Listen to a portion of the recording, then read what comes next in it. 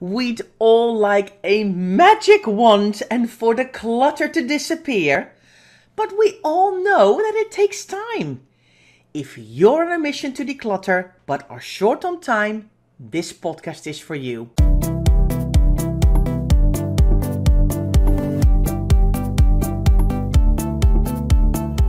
You're listening to the Declutter Hub podcast, bringing you tried and tested, no-nonsense tips and advice from the leading experts in decluttering and organising your home. Now here are your hosts, Ingrid Jansen and Leslie Spellman.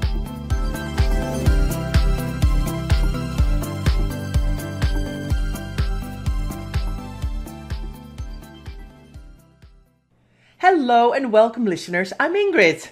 And I'm Leslie. If you're a brand new listener, thanks so much for being here. And don't forget to hit that subscribe button so you don't miss our weekly podcast. And if you've been listening in for a while, thank you so much for being here. We appreciate you. And thank you as well, before I forget, Leslie, for everyone who's been leaving us reviews. It's so nice to read feedback about us just chatting away on this podcast. I know, we get our reviews, don't we, on a Monday? So we get, whoever does our podcasting shows us our reviews on a Monday. And it's always so lovely to get them popping into our in-basket. So thank you so much. So we thought we'd record this podcast, didn't we? Because everybody who's here will know that we say that decluttering is a marathon, not a sprint, and all of those things. But sometimes you might just have an hour and just want to do something little. And so you might not have the time to go systematically through your whole home, which is the way that we would kind of like it, to be fair. So we thought we would bash out some quick wins for you today and show you a decluttering project that you can do in an hour or less. Yeah, we kind of thought about 10 things. So we're back on the 10 things because we love 10 things. But we now thought, let's not just do 10 items, but let's really talk about kind of 10 projects you can do to inspire you to take action. Because you might you're normally listening on a Friday when this podcast is brand new. And you might think, I've got a couple of hours this weekend. Why not spend just an hour or so, maybe a little bit less, on something, because I want to feel good. I want to get that satisfaction, that good feeling, that buzz that we get when we declutter something, and we can actually then find stuff again. Yeah, and of course, secretly, actually, we know that if you do these little decluttering projects, sometimes it inspires you to continue. And so we do have that in our arsenal as well, don't we, Ingrid? So without further ado, let's get started. Now, we want to get started in the room in the home, where it's the hub of the home. We spend most of our time there, and it has to work like clockwork for us. But actually, we just shove things in cupboards, and we kind of put things away every night. And sometimes it gets a little bit wayward. So we are going to start in the kitchen on some decluttering projects that you can do, little mini decluttering projects that you can do in the kitchen in, hopefully, fingers crossed, an hour or less. Yes, fingers crossed. I mean, we don't know how many you have of everything, but we really think this is possible. So, and I'm going to immediately throw my little list kind of off the rails, let's see, because I want to start with the cutlery drawer. How satisfying would it be if your cutlery drawer was organized and you have just your forks and your knives and your spoons all in one drawer? You have them, you can get them, you can easily set the table or grab stuff when your dinner is ready. So that would be my first one. Do a bit of a cutlery, it's a bit of a tongue twister, isn't it? A cutlery drawer sort out. That's what I wanted to say. So quite often when we're doing a cutlery drawer, it's a lot of it stems from organisation as well, because most of the time we don't actually declutter a lot from our cutlery drawer because we have what we need. And it's more about cleaning the drawer out, sorting it out, organising it well, making sure it looks nice and works. Everything is visible, everything is accessible. But we do want to add a little hint and tip in there, which is think about your current lifestyle. Do you need the amount of cutlery that you've got in your drawer? If you think, well, I do, because I kind of need that at like Christmas or when we've got big family celebrations, maybe that could be kept off to the side somewhere in kind of a holding area. So you don't have to work through 30 forks every time when you're actually making lunch or dinner for you and your husband, for example. So really think that through. Do you have the right amount of cutlery in your drawer? Super important, isn't it, Ingrid? Yeah, I think so too. And all these rogue things end up in cutler drawers as well. You might suddenly have some, I don't know, some plastic forks in there that you think, how did they end up in here? Or maybe some random chopsticks from a takeaway have ended up in your cutler drawer and you're like, oh, they actually should be somewhere else. So it's a nice way to kind of thin it all out a bit, put stuff back in the right place. And it's just so satisfying, isn't it? One of the things that you can take out of your cutlery drawer is medicine spoons and those things where you, what are they called? Those a syringe? I think are they called syringes where you dispense medicine to your children? We seem to have, particularly if you've still got kids. I bet people have got like 15 syringes and medicine spoons in there hanging around, and we get a new one every time we get some medicine. So that's something that can definitely go. So number one on our list of projects that you can do in under an hour is the cutlery drawer. Number two, Ingrid, let's hit them with number two. Yes, it is, of course, one of our favorite things. It's your herbs and spices. Such a lovely little job to do. But if you are somebody who cooks all the time, maybe you've got loads of herbs and spices.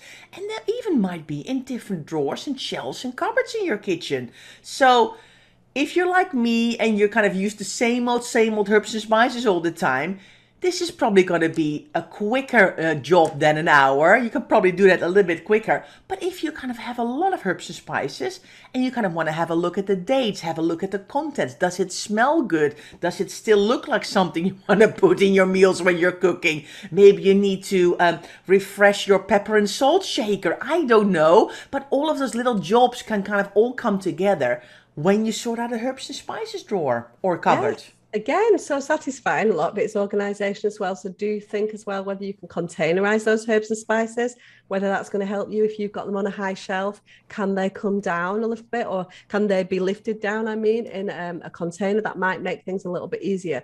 Loads and loads of options out there for herbs and spices storage. So do look at what's out there and what might make your life a little bit easier. So number two on the list was herbs and spices. So without further ado, Ingrid, let's go to number three. We love this one, don't we? Yes, of course. It is plastic containers, and we call it Tupperware here in the UK. And it's like one of those things, because when we say Tupperware, we don't mean like only the nice, beautiful, posh brand of Tupperware.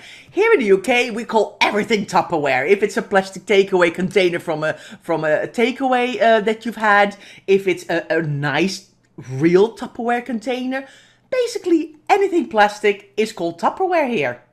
I bet if you worked for Tupperware, you'd be really cross, wouldn't you? Yeah. Everything, even the really substandard stuff from takeaways and stuff, is called Tupperware. It would make you it would be very irksome, wouldn't it? I think. Yeah. But and we have to explain that, because every time we talk about Tupperware in the UK, all our UK followers are like, yeah, fine. Everybody else is like, what? What was they talking about? So we do have to explain this quirk of British language where we call everything Tupperware.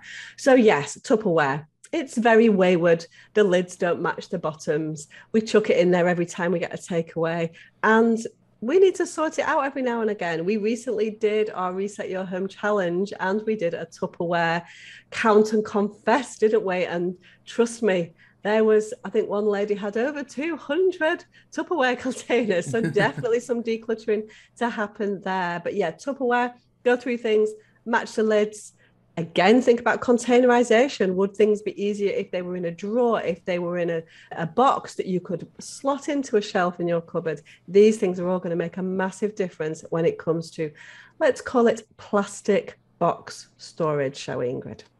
You know what? I think Tupperware is very interesting, Leslie, because... Really? Very interesting? Yeah, because... Very interesting. Are you sure that there are not more interesting things out there than a Tupperware container? Because I think there are. I definitely think there are. But if you want to think that it's interesting... Because it is such a wonderful win. I think nobody realizes... A, how much Tupperware they have. B, where all the lids or the boxes go to, and why you can never find matching sets at some point anymore because there's so much of it. and also why it starts to live in different kind of cupboards while you started off with just one Tupperware drawer. So that's why I find it interesting. And it's a massive win when you start to pull everything out, start to match things up, and it's very, very satisfying. And you can recycle it. A lot of people would love some plastic containers, so it's a very wonderful item to put on a free cycle or a giveaway group, because a lot of people use them. And I think a lot of people are surprised how much Tupperware ends up living in freezers and used for stock, and then realize they also have another 3 drawers full of stuff of it. So that's what I mean with interesting. It's such a wonderful thing to get your head around and get stuck in and do it. So I think you do seem to have an irrational love of Tupperware. That's why I find it so wonderful. Yeah, I know. I am weird. I know I'm weird. So you mean the decluttering projects of Tupperware rather than the Tupperware itself? Although Tupperware is very useful, very, very useful. I'll give you that. Yeah. But let's go on to something else that's close to your heart. What's on number 4? You also love this. I mean, if you said that you love Tupperware, I have no idea what you're going to say about number 4. Well, yes, of course. I've managed to sneak in one, of course, that I really like, because it is cleaning products. Such a great job to do in an hour or less. We have loads of cleaning products. We end up buying it because we think, oh, it's 2 for 1. Oh, or it's buy one, get one free. Let's get some more. And then we get cupboards full of cleaning products. And I don't think we all clean enough to use all this stuff. And it's expensive. Cleaning products are expensive. So to have a good handle on what you have, where you keep it, actually be able to use it and know how many duplicates and things you have. Because let's be realistic here. If you find a bleach or a all-purpose cleaner, you're not going to be throwing that away. That will stay good for quite a long time. But getting the insight into how many have I got, where do I keep this stuff, can I easily grab a bottle of something if I want to do some cleaning or when I want to do some cleaning, is so satisfying. Yeah. But it's not, you can't do this in like 10 minutes, because we read everywhere, oh, just 10 minutes or 5 minutes and everything will be well. No, this takes time. And we have lots and lots of cleaning products in different places in our houses even.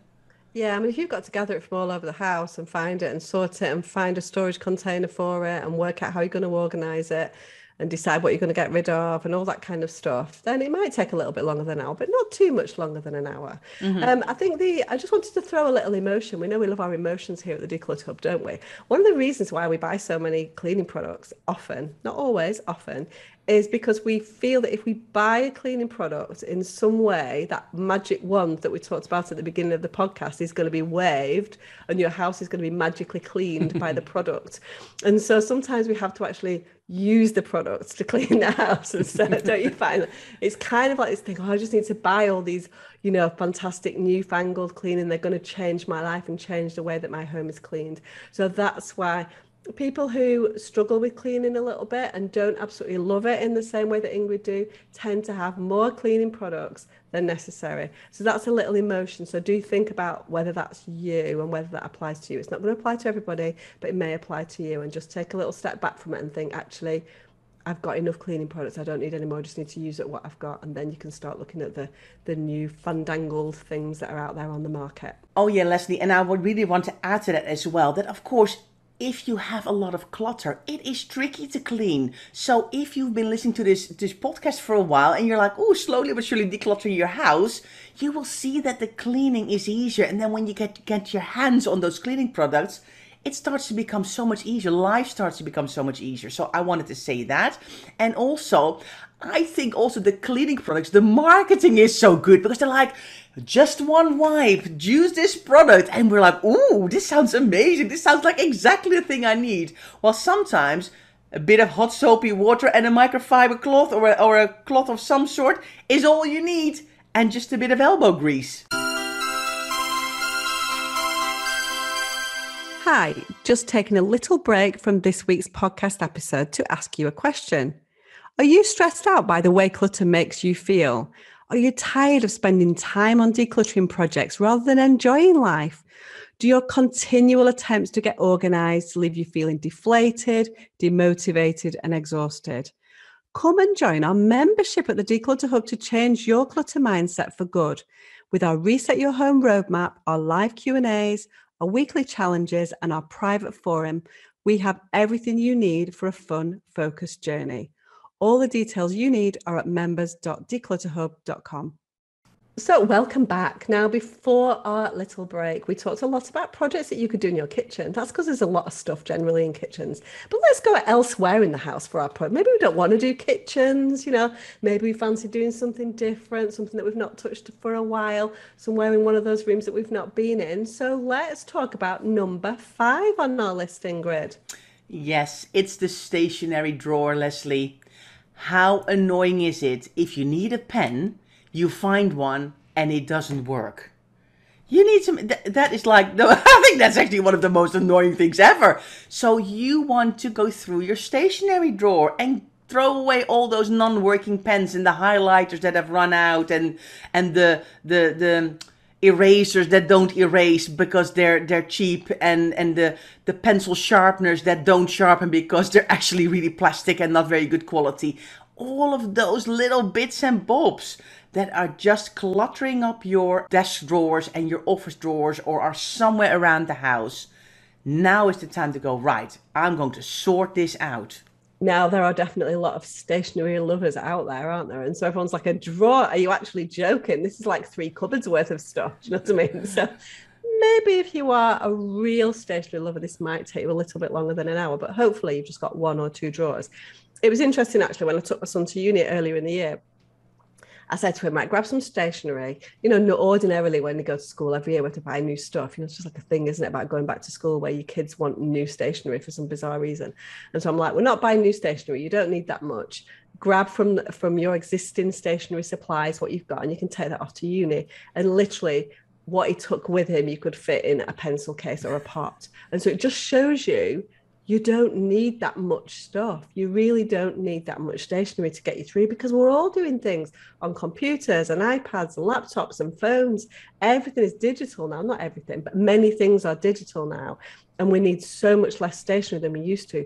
But we keep that stationery for years because we think it's going to come in and we find it very difficult to get rid of.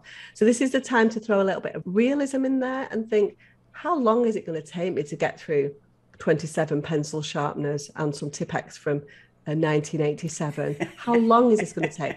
Employ some realism and start to declutter and organize that stationery drawer and make it work for you. Now, of course, very related to stationery are notebooks. Oh, the thought of a fresh new notebook is so appealing. But we know you guys have like 80 or 40. And you need to find out what your favorite notebook is. Now, we've done a whole different podcast. A whole podcast alone about notebooks. But we, of course, are now talking about decluttering projects you can do in under an hour or so. And notebooks is a perfect contender, we think, that fits into this category. Yeah, so you're going to go into one of 2 categories. You're going to go into the category that can declutter your notebooks in less than an hour. If that's the case, you should be here listening. If you're like, there's no way that I could ever declutter my notebooks in under an hour, go and check out the other podcast. Ingrid will pop that link into the show notes for you. And we go into the ins and outs of why notebooks are so difficult for people to declutter. So, so if you're like, no, I was not quite going to cut it, pop back to the other podcast and listen into our advice on that, because there's so much emotion and habit that goes along with notebooks. But in general, many people do not have that many notebooks. Look at the kind of notebooks that you've got. Are they fit for purpose? Are they ones that you're ever going to use? Are they too small? Are they fiddly? Are they too big? Are they too heavy? It's time to let them go if that's the case, and just have the notebooks around you that you're actually going to use. We all have our favorite notebooks. Check out those notebooks, and that is our number 6. I quite like this countdown. I'm like the countdown person. How fun. Can I carry on being the countdown person all the way? We should have gone from 10 to 1 though, shouldn't we? Every time we do our 10 things, we go from 1 to 10. We should go 10 to 1 to kind of build momentum and get to that crescendo, shouldn't we? I don't think. Write it down, Ingrid. Write it down. I don't think it matters, Leslie. I think we get there in the end anyway. So, but if you like to be our countdown person, I'm up for it. Oh, so, Well, you announced the next one then. Oh, yes. Now, now I need to look at the next one on the list, which is number 8. 7. 7. 7. Number 7. I knew that. I completely knew that. Well, yeah, you wrote the script for us with all the points. You didn't put any numbers on them. Next time we need to put numbers on our 1 to 10 as well. That would be helpful, wouldn't it? Anyway, back to I know. Tell me off as per usual. Right, so number 7, here we go. I need to stop being so hilarious and ridiculous and get back to the case in point, which is number 7, which is our knicker drawer. Now, another weird UK term for you. And what are knickers? And so knickers are, I mean, it's really mostly only for women, to be fair. Men wear other things generally, not always, but generally. But number 7, knickers, and that is, I'm trying to think what they're called elsewhere in the world, like pants, underpants. Underwear, maybe underpants, yeah, like, but underwear that you put like near your bottom. I can't think of the word for it. Pant. Let's just call them pants. Tell us if you're elsewhere in the world and you don't understand the term knickers. Think about what that is and tell us what that term is. Yeah, tell us. Yeah, as declutterers, we should totally know that. Do you not know either? I would say probably underwear. Yeah, but that's bras as well. And we're not talking about bras. We're just talking about knicker drawers, aren't we? Yeah. Anyway, so that's our number 7. And we are doing a knicker drawer. Now, it might be that you've got knickers and bras together. So in that case, do the whole thing and do your underwear drawer. But what we're saying, they get very wayward. We chuck things in, we take things out, we get too many, we buy new quite often when they start to become yellow or the elastic starts to go. It's time to tackle that knicker drawer. Maybe think about employing some kind of folding or place them nicely. There's nothing quite so satisfying as organising your knicker drawer, but make sure you do some decluttering along the way as well. Yeah. Very important, isn't it? Yeah, I think so. I think underwear is kind of really a forgotten garment. We spend so much time and money and energy to kind of look good on the outside with like a nice top or a jacket or a new purse or some new shoes. And then we've got the most raggedy underwear under it. It's like, okay, maybe I need to invest just a little bit of time and energy in how I look when I've got actually no clothes on, because it's just nice to have everything kind of sorted. And when you start to go through underwear, it's like, and then you kind of get a little bit of a giggle, like, I think I've had these pants. I think I've had these pants for like 17 years. I wish that I could still get in pants that I was wearing 17 years ago. I'm not going to lie. There's no chance of me getting in them. But anyway, sorry, I'm getting all hilarious now. Do think about the types of pants that I think it is pants. Types of pants that now that you've said it, I think it is pants, but I don't know. The type of pants that you wear, because we change style as our body shape changes, as we get older. We have different needs and desires for what we want to wear. So something that you might have worn in your early 20s, who knows what that might have been, might not quite cut it when you're in your 50s or 60s. And so just think that through as well when you are decluttering and organising your knicker drawer, which is number 7 on our list. Right, you go and then put the next one in there, Leslie. Because I like it. Okay, number 8 on our list, counting down to number 8 today, is pillows and duvets. Now, this might be a bit of a job, but what we're trying to say to you is look at those raggedy old pillows that you've got. They might even be on the bed, and you might have spare pillows in your cupboard. And so maybe this is the time to do a pillow or a duvet swap. Now, duvets tend not to be so bad because a lot of duvets now are washable, so people are washing them all the time. But and there are washable pillows out there as well, more prevalent than they used to be. But quite often, pillows are really manky, aren't they, Ingrid? And they do need to be swapped over with regularity, whether that's washed or changed. No, for certain. And I think, and just like a little bit of an extra top tip from me here then, please buy some pillow protectors. When you're doing this job, have a look at the pillow protectors. Have you got them? Can you buy some? They're not super expensive, but they will keep your pillows alive much longer. You can take the pillow protectors off, put those in the wash, and your pillows last longer, so you'll save actually more money. So I think that is something, definitely have a look at that if you're doing this pillow and duvet situation. And they're so bulky. So I think that's really satisfying as well. Can you do this job in the spare bedroom or on the bed somewhere? Can you kind of gather it all together? What sizes have I got? Is this a winter? Is this a summer? Is this a queen, a king, a duvet? What's going on here? Which duvet or comforter fits on which bed? How many pillows are they? Are they still in good quality? Such a nice job to do. Yeah, definitely. It's a really good idea as well if you're going through this project to do some marking up. And so use a laundry marker and write on these things what size they are. So write on your double duvet, your king size duvet, your queen duvet, or comforter, it's called elsewhere in the world as well. And it's got another name, I think, over in Australia and New Zealand, but I can't remember. Oh, do you know what I found out yesterday? Just on an aside. Yeah. That in Australia and New Zealand, they call linens Manchester, which is really cool because, like, of course, the cotton trade was huge in Manchester back in the, 18 something like that. Yeah, probably. Yeah. I'm not very good at history, by the way, so don't come crashing down on me. But they call it Manchester. How cool is that? Yeah. I read that and I thought, oh, that's very, Leslie's going to like that. I know. Anyway, that's completely aside. But anyway, and so pillows and duvets, nice little project for you. Good opportunity for you to get rid of a few bits that are old and raggedy and they're not serving you well. And now we are on to number 9. Ingrid, number 9. Yes, it is the coat rack. When was the last time you had a little look at your coat rack? What coats are on there? Do they actually all still fit? Are they the wrong season?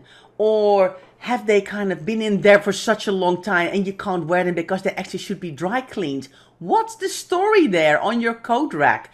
Perfect job, especially I think when the seasons change. So when you go from a warm into a cold period of the year or the other way around, that is the perfect opportunity to have a look at that coat rack. Have you got all the gear? Are there sneaky umbrellas in there that are falling apart and all the things are kind of crooked and broken? Or maybe there's still like a random kids umbrella from when the kids were little and you're like, yeah, I can't really give them a little, I don't know, in the night garden or Lego umbrella anymore because they're like 16. It's not going to work. So declutter those items. Yeah, and hiding quite often under coat racks and coat hooks, there are, as you say, little umbrellas, little coats, ones that are out, so particularly if you've got kids or had kids and they've sort of grown up, there definitely are some of those things. They hide underneath everything else, don't they? And then so you do have a great opportunity for decluttering. And again, super satisfying when you've sorted it out and you've rehung everything all nicely. And so we get to number 10, Ingrid. Yeah. We get to the final one on our countdown. And yes. So it's an important one, though, isn't it? Very, because we're actually telling you now, as number 10, go to the donation station, go to the charity shop, go to the thrift shop. You have decluttered items. Now is the time to put it in your car, put it in a bag, put it on your bike, however you travel, and bring away this stuff. We don't want it to lurk in cupboards or something that be put in a hallway and then you step over for 3 weeks. Get it out. So I know it's not really an item, but on the other hand, this is like the master project of projects, isn't it? This is now actually getting all the items out of your house. Yeah, it is. Like, it could be the best decluttering project, the best hour that you ever spend, getting all that stuff that you've decluttered, that you've made decisions on, that you've decided you no longer want in your house. But then they sit there, don't they? And that might be in your hallway, in your garage, might even be found their way back into your loft, in a cupboard, might be in the back of your car. Get that stuff to the charity shop, to the thrift shop, and get it out of your house. And that is our number 10. That is our final one. Yes. It's the final stage of finishing that project. But we talk about it in the cycle of success, don't we? Finish the project, and that's what this is, bringing the stuff away so other people can enjoy it and it's no longer in your home and you start to be able to see some space and get that satisfaction of a job well done. Yes. And there it ends, Ingrid. Yes, and there it ends. So, what are we doing next week? I will tell you actually, because I recorded a podcast with Judy, one of our Declutter Hub members, and she tells me all about her decluttering journey and how many family heirlooms she found when she actually was sorting out her house. So we have a whole conversation about that. So, and of course, lots more. So that's next week's podcast. Oh, I love the member podcast. It's just so nice. I mean, you can hear from Ingrid and I, of course you can, but it's so important to hear other people's journeys and why they found themselves with clutter and how they went through that journey to have less. It's always so insightful, isn't it? And everyone's got a different story to tell, haven't they? Yeah, I like it. And it's just so lovely to spend time with our members as well when we record a podcast as well. So that's like an extra bonus, isn't it, for us, Leslie? Definitely. Well, that's it. So thanks for being here. And we hope you are feeling inspired to do some of these decluttering projects that take less than an hour. Keep us posted. Tell us in the comments what you're doing and what your results are. We would love to know that, don't we, Leslie? Definitely. So thanks so much for listening. Thanks so much for being here. And we'll see you next week. Thanks so much for listening to the Declutter Hub podcast. Don't forget to subscribe to us in your podcast player so you don't miss an episode, and we'll see you next week.